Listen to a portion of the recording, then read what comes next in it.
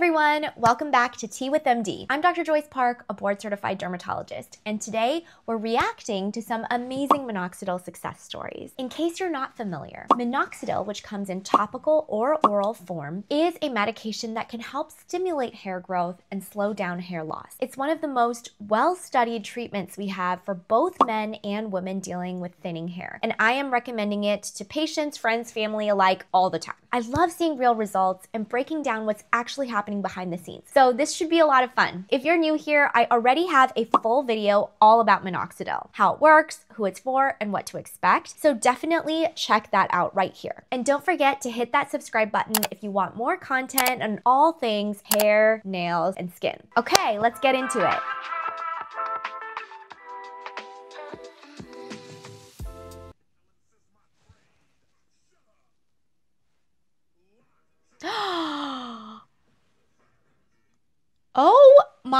Oh my God. That is an incredible transformation. I have to watch that. That was so cool. Wow. Okay. So important thing to know here. I mean, first of all, I got to give her props because that is incredible. And I can really see as a dermatologist that she was consistent with her treatment. Because here's the thing, growing hair takes time and consistency. And one of the most common things I see with my patients who use minoxidil is that they stop using it every day. And I get it. It's not always the easiest medication to use. It can make your scalp itchy. Some people don't like how it makes their hair and scalp feel oily or greasy. But the thing is, it's really important to stick to your routine because if you veer from that, then you're not going to see results. And also, another thing I tell my patients is don't expect to see new baby hairs until about at least 4 to 6 months of consistent usage. Growing hair really takes time. And so I have some patients who start using the minoxidil for a month. They say, hey, I don't see anything, and they give up. Well, 1 month is not long enough to actually start growing new hairs. The other thing people say to me a lot when they first start is, oh my gosh, Dr. Park, so many of my hairs are shedding. This is also very common. This is what I call the minoxidil dread shed. That happens in the initial period when you first start using minoxidil, and it's actually a sign that it's working. So as you apply the minoxidil, you'll see some of the weaker hairs that are in the telogen shedding phase start to come out. And this is actually a good sign because it means that those hairs need to come out in order for new baby hairs to grow out from underneath, and they're pushing all those old hairs out. So don't fret. I know it can be alarming when you're already dealing with hair loss, but just stick through it. But I am so impressed seeing this transformation because I can really tell that this creator was very, very consistent with her treatment and it really paid off. That's incredible. Video number 2, let's watch.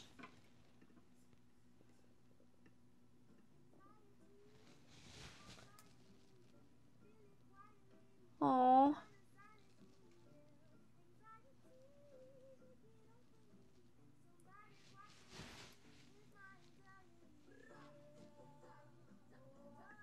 Okay, to her, I say, you are clearly very committed to your hair to the point where you're willing to give up having a pet. And I hear you. I hear you on this because minoxidil can actually be toxic to pets, especially dogs and cats too. And it's usually from them ingesting the minoxidil. And so if you're someone who sleeps with your pets in your bed, where the pets are on your pillows, they're licking your pillowcases, they could potentially be licking your head or your scalp where the minoxidil is applied, or your hands if you don't wash your hands after using minoxidil, then yes, you should definitely be concerned. However, I do have many patients who have pets and are still able to use topical minoxidil. So here are a couple precautions that you can take when using minoxidil if you have pets at home. So the first one is to keep the minoxidil behind a cabinet door. So in your bathroom cabinet, keep it behind a door that the pets can't open. Apply the minoxidil in an area where the pets cannot reach or come into contact with. So for example,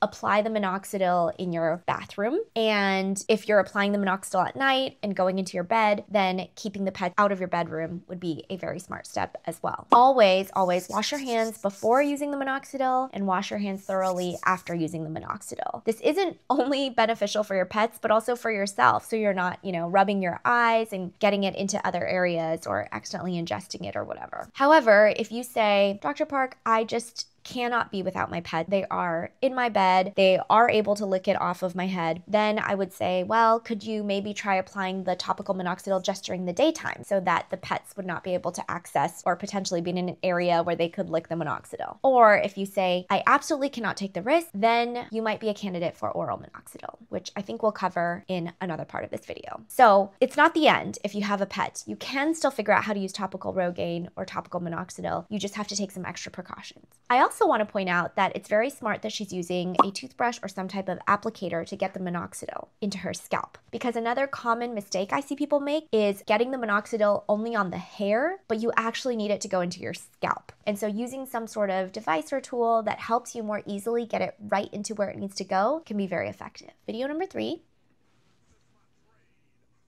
Oh, wait. Oh my gosh. Wait, her brows.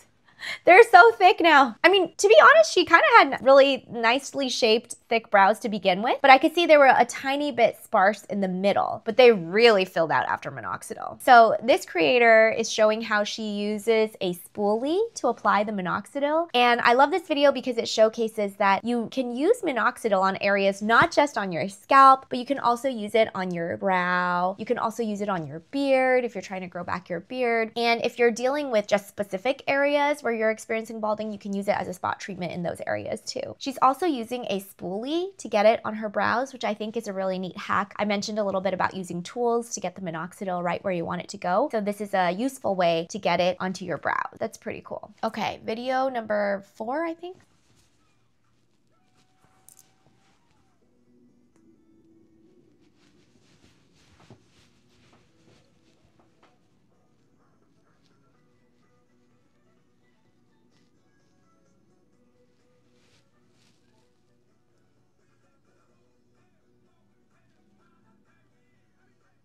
Wonder how long this time lapse is gonna go. Okay, so 4 weeks. I think that 4 weeks is too soon to see any difference. However, I like that she's being consistent with it, and I like that she's using a derma roller. So let's talk a little bit about a derma roller. Okay, so if you're not familiar, a derma roller is a handheld device like this one with fine micro needles that create these small controlled punctures or zones of injury in the scalp. Those micro injuries then stimulate the scalp's natural healing response and can also enhance the effectiveness and the penetration of topical treatments like minoxidil.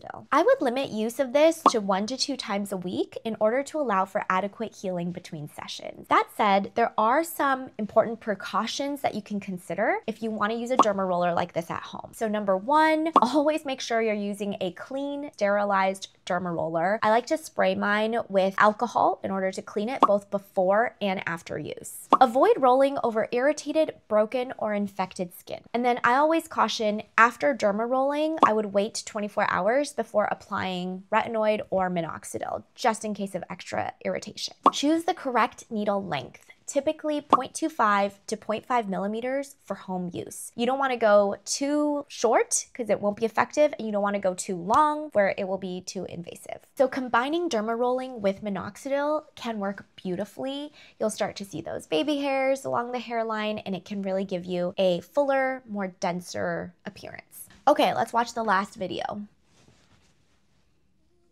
3-month progress. She's on 2.5 milligrams of oral minoxidil.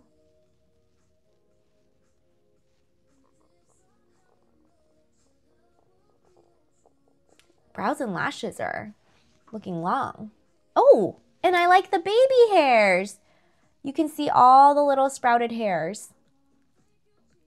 I wish she had a before photo. But anyways, I like that this creator is showing her journey on oral minoxidil. So oral minoxidil is a very powerful way to grow back hair. It truly is. And I prescribe it to my patients who either are not seeing any benefits from topical minoxidil, they may be topical minoxidil non-responders, or their hair loss is so severe that they really need a bigger gun to come on in and really jumpstart those follicles. Oral minoxidil carries with it side effects, and these side effects are more severe severe and more common than when using topical minoxidil. Some of those side effects include hypertrichosis, which is extra unwanted hair growth. So the extra hair growth is so extra that some of my female patients actually have to end up shaving the sides of their face because they start growing a lot of long sideburns, which they don't necessarily want, and they notice more leg hair, arm hair, they can get more hair all over their bodies. So that's number one. It can also make you lightheaded. Oral minoxidil is FDA approved as a blood pressure medication, and so as you can imagine, people with normal to even slightly low blood pressure taking it will experience dizziness, lightheadedness, even some other symptoms of low blood pressure. You can also see fluid retention or edema, especially around the lower legs. And then a very rare but dangerous side effect is a pericardial effusion, which is a fluid collection around the heart. And that is a more serious side effect, obviously, which would be a contraindication for you to ever take this medication. As with anything, you should talk to your doctor to see if you are a good candidate for this medication. And if you're really struggling with hair loss and topicals don't quite seem to cut it, then oral minoxidil might be your next step. It does work very well. It's very effective, but again, side effects. All right, I hope you enjoyed watching these hair transformations. I know I really did. It always gives me a lot of hope when I see these success stories, and I like showing them to my patients too, because oftentimes you really have to trust the process and continue being consistent with all the treatments, even when you feel like you're not seeing that much change. So I just wanna let you know to help encourage you guys that consistency really is key, and there are these success stories, and hopefully you will also be a success story as well. Have you seen any other successful hair transformations, or do you just have burning questions about hair loss or hair care in general? Make sure to leave all those questions and comments below, and don't forget to hit subscribe because we have a lot of new content coming out for you soon. Until next time.